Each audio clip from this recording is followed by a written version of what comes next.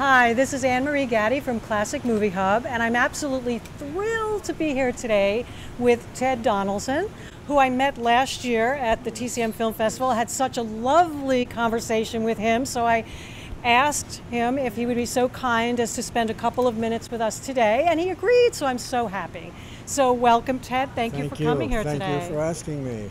The first time that I learned of you was because of my mom.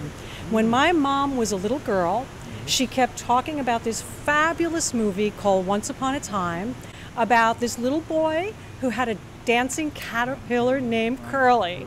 So can you tell me a little bit about that movie? How much time do we have? Do we have a couple of days?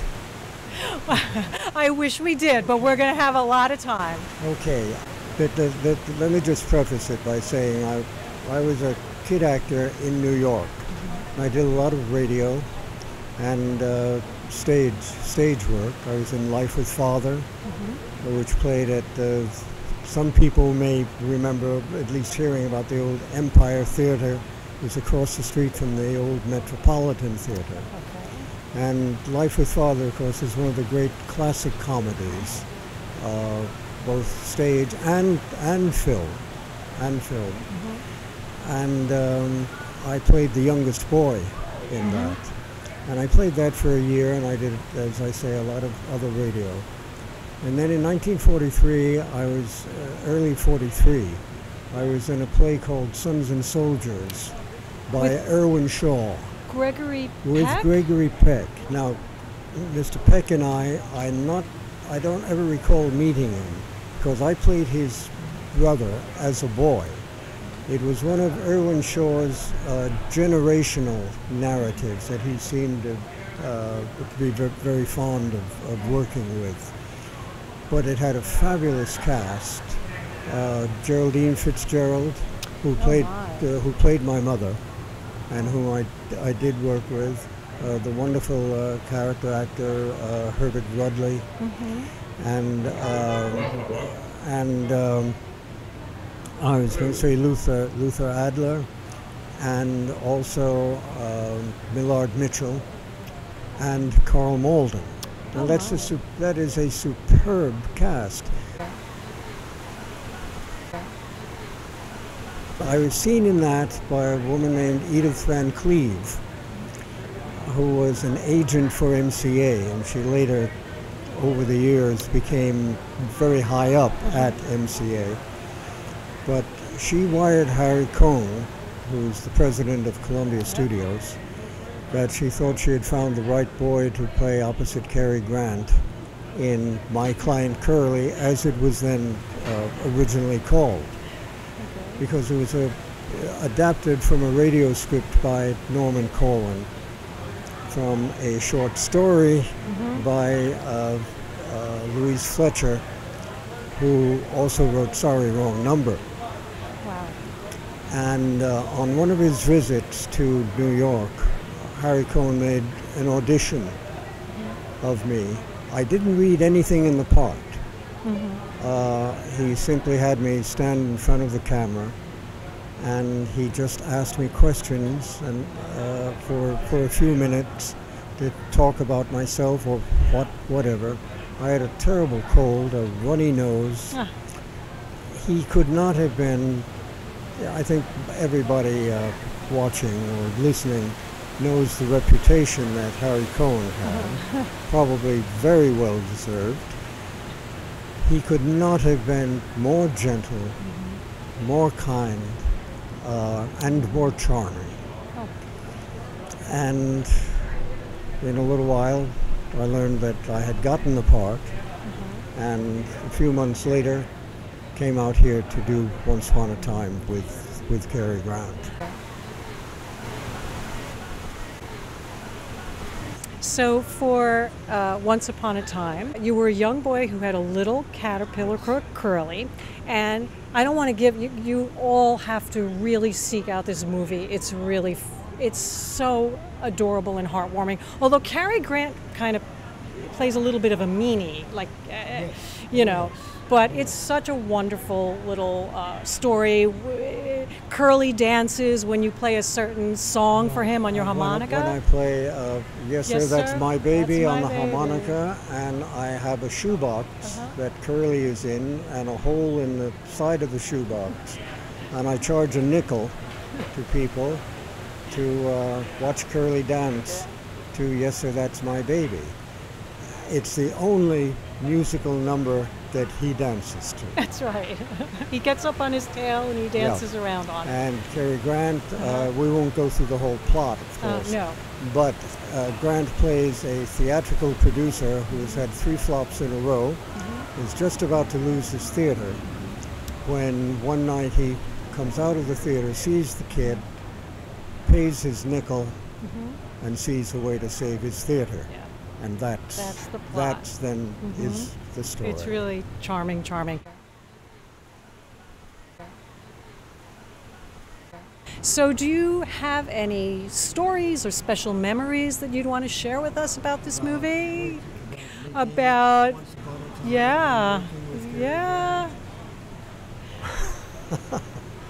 Well, that's, I think I asked you how much time do we have. Yeah. Let me give you just very, very quickly, I won't go through everything, how I met Cary Grant. We were doing a test I thought it was originally a test for Janet Blair, I now think, who played my sister in it. And now I think it was a test that the photographer wanted, Franz Planner. And I think he wanted to see us, how we all looked together. And this particular day, my father and I are seated in the director's chairs. And Grant is probably, I'm trying to think, maybe about where that is, where that bar is there. So what, like 15 feet, maybe 15, 20 feet? About 20 feet. Okay. And he is talking with someone, I don't know whom. The only thing I can remember is that Grant was very tall and this man was very short. I don't know who he was. But Grant was never looking in my direction at all. And then the short man left, and Grant came over to me. He's put out his hand and said, "How do you do? I'm Cary Grant." And I slunk down in my seat and said, "I know." And he turned to my father and said, "And you must be Mr. Donaldson. What a great pleasure to meet you." Wow. That was how I was introduced to Cary Grant. Cary Grant introducing himself to me. Wow. And that started it. We, while waiting for things to be set up in that first scene where he comes out of the theater, he once asked me. He said, "Do you know?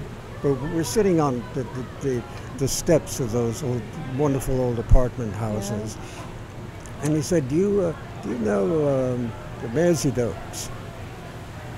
Which was a big hit at the time. And I said, "Merseydotes? Oh, you don't know Merseydotes and Dosydotes and little lambs that ivy, a kiddly-divey too, wouldn't you?" I thought it was the funniest thing I had ever heard. And I laughed, and we sat on the stoop and together sang Merseydotes and Dosydotes. He was that way all throughout the movie. Wow. Let me give you one more thing.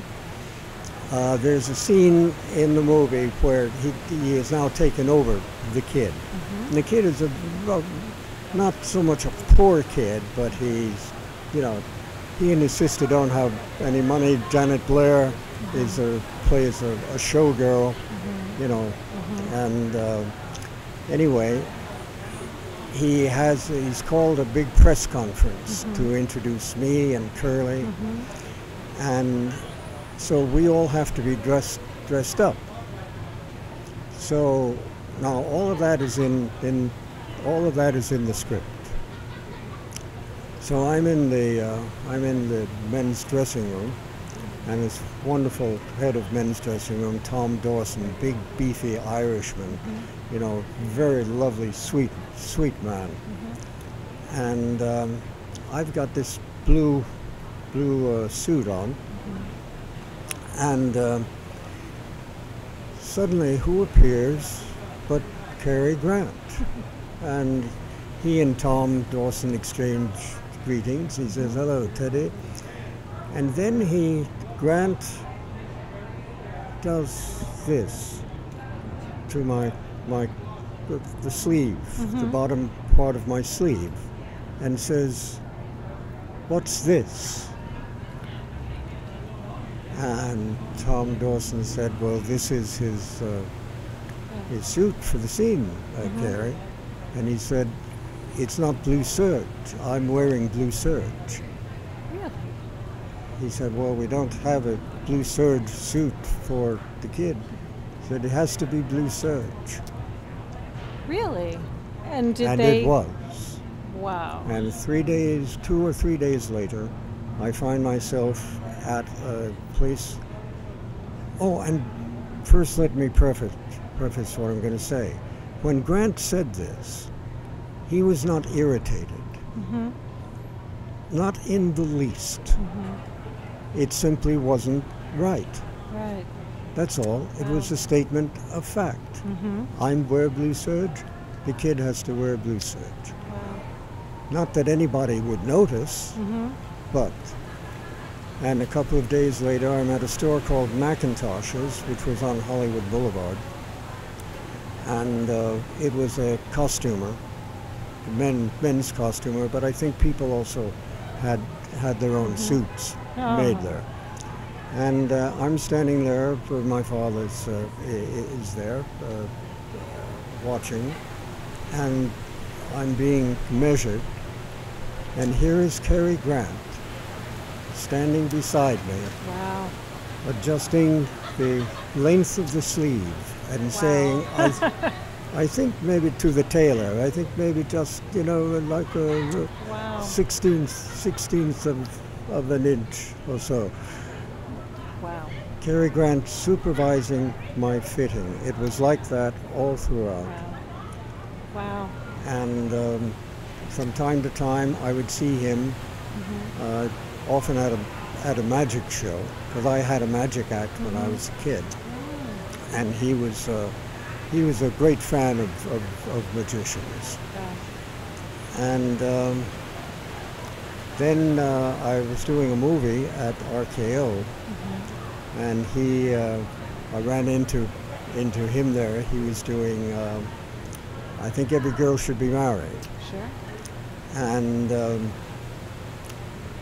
he was coming in to the studio just as my mother and I were walking out, and we chatted for a moment, and my mother and I then went on our way, crossing the street, and suddenly the door flings open, and Grant sticks his head out and says, "How's your magic?" Oh, how nice is that? Well, this was now in 1949, and in a couple of months I was going to be graduating from high school.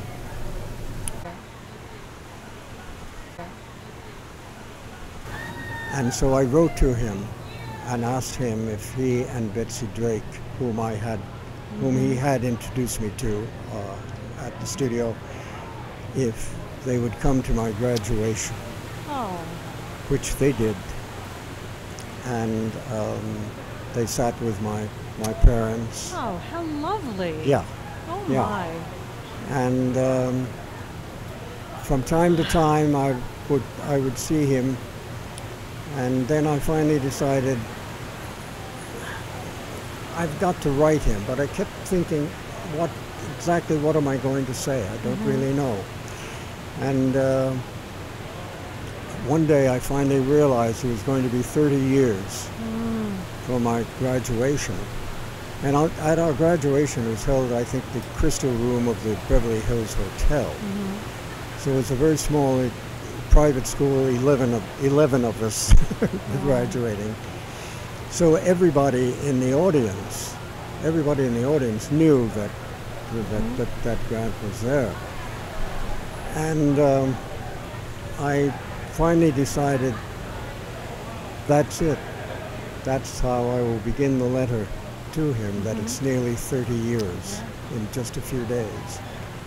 And about a month later, the phone rang.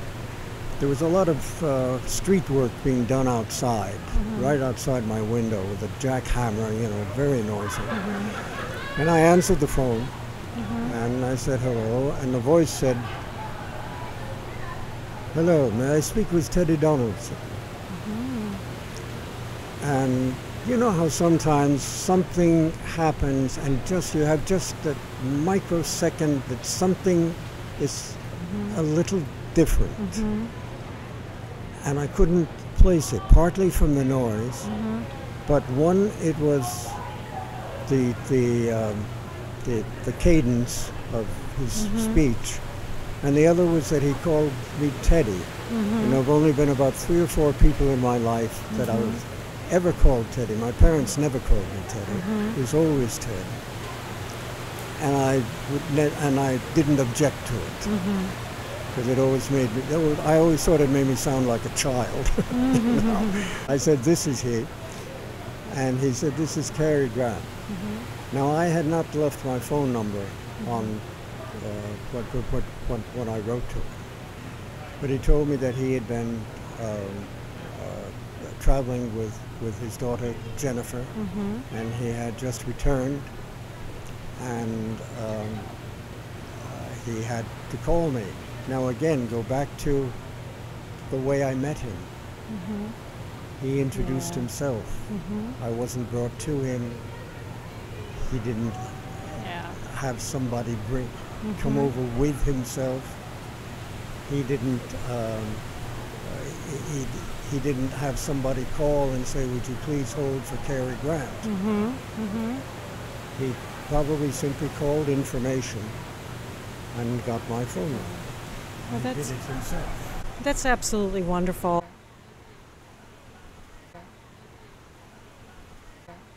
I do realize, you know, there's some events going on here, so we only have a couple more minutes. So, oh my gosh, I could talk to you forever, but can we talk a little bit about Tree Grows in Brooklyn? Sure.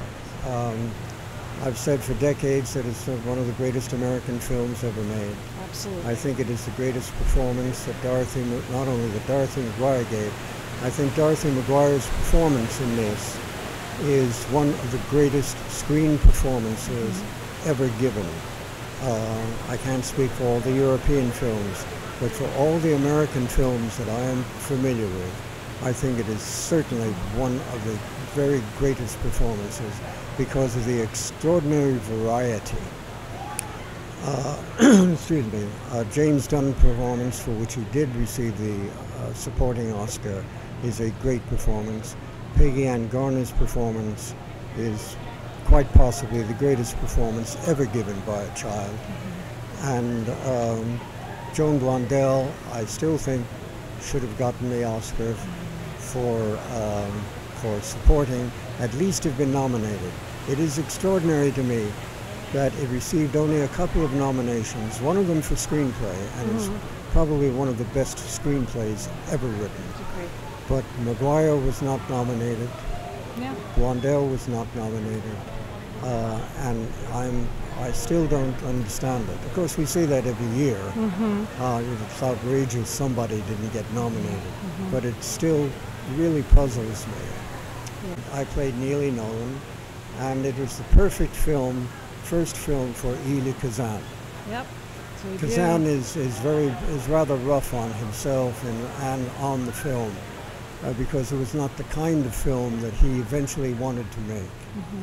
But it is brilliantly directed, brilliantly directed.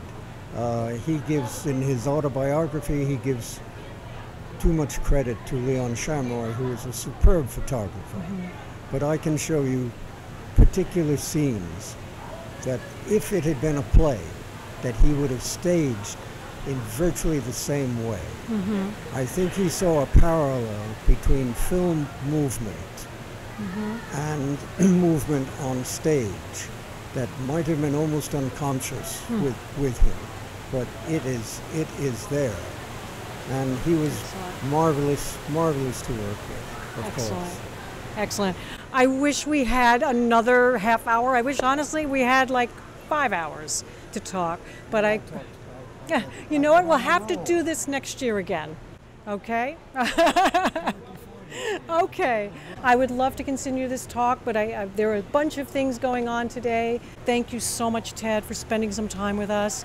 I really appreciate it. My mother is going to be over the moon excited that I talked to you. So thank you. I really appreciate your time. Great. This is Anne Marie for Classic Movie Hub with Ted Donaldson. Thank you.